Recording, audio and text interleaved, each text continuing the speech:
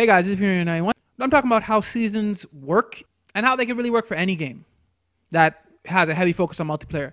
Let's begin. Now, Call of Duty, we've seen seasons before. I believe it's Fortnite. Now, I gotta be honest, I don't play Fortnite that much, characters and stuff, but I don't really know how seasons improve that game. But Call of Duty seasons, what I really liked was that each season you got like maps for multiplayer, like new characters, you got some cosmetic stuff and stuff. But the thing I want to focus on there is the maps, because I don't know if you guys remember, I'm 31, I may be old, but like in the original Call of Duty Modern Warfare, which was Call of Duty 4 Modern Warfare, I believe, it actually made you pay. You'd get like DLC packs that came with, I believe, 4 maps. So the fact that you don't have to pay for any of these, I like these seasons. I like the fact that, yeah, they just have these seasons and they have like new maps. Like this season, we got 4 new maps. One I think is just a ground war map. I think that's Verdansk River. But we got 4 new maps in this season. And let's face it, Warzone has become like the developer's playground. I mean, look at this. Armored quads, where it's focusing on vehicle combat. I mean, the developers seem to just be playing around with Warzone. Like, this is only for a limited amount of time.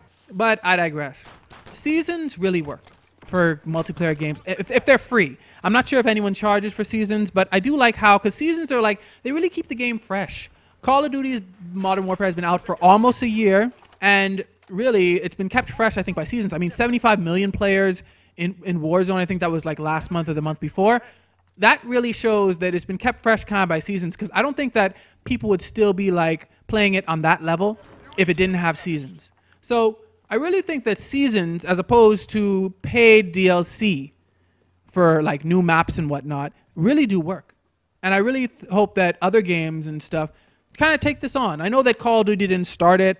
I'm not sure which one did. I know Fortnite has seasons. I'm not sure exactly whether they were the first one to have seasons in this sense. I'm not talking about like seasons for The Walking Dead, but seasons like where as in updates into multiplayer and stuff like that, because it just makes sense. It's kind of pro-consumer, I think, because all the updates are free. You don't have to pay for no extra maps or nothing like that. So yeah, I really think that seasons really work for like not all games and not even all multiplayer games, but like multiplayer games where multiplayer is like the heavy focus.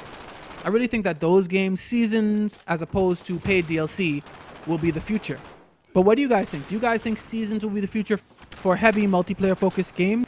And do you prefer how these seasons have been working with these like heavily multiplayer focused games? Let me know in the comments below. Thanks for watching, like, share, and subscribe, and may God bless you all.